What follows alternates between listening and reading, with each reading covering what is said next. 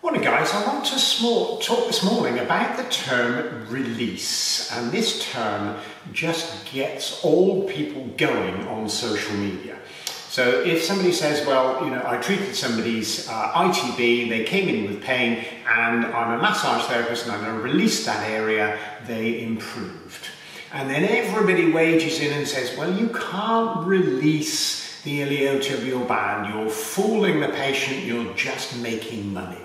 Well, let's have a look at this from a logical perspective. You did a technique and the patient improved. Now, within our therapy world, we work on a biopsychosocial model. So the bio being something biological, so something mechanical in the case of the iliotibial band. And then we have the psychology. So the way the patient reacts, the way they feel things, for example, and then sociological aspects. So how does that affect their life? For example, their running if it's the ITB.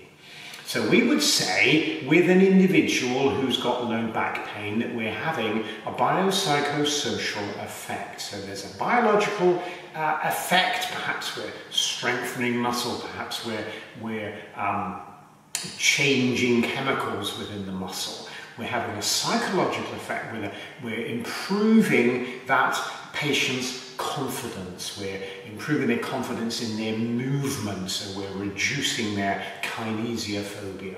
And we would then have a sociological perspective and say, well, in the case of chronic low back pain, the fact that they've got 3 young children is, a major stressor on them.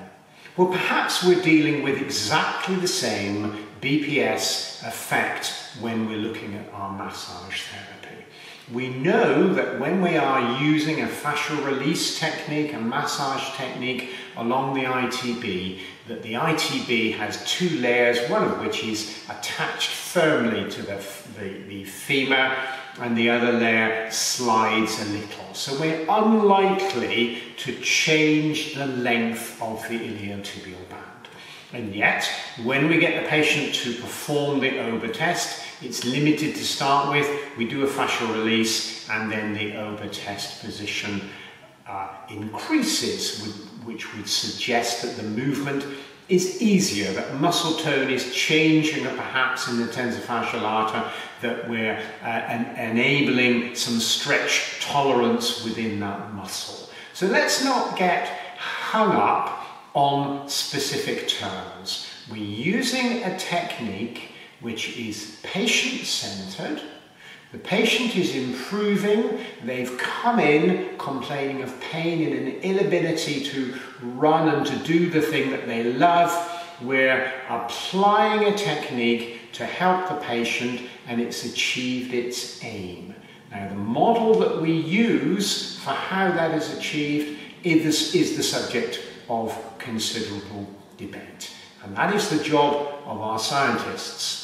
The job of us as clinicians is to help our patients and perhaps to be a little bit less scrappy on social media.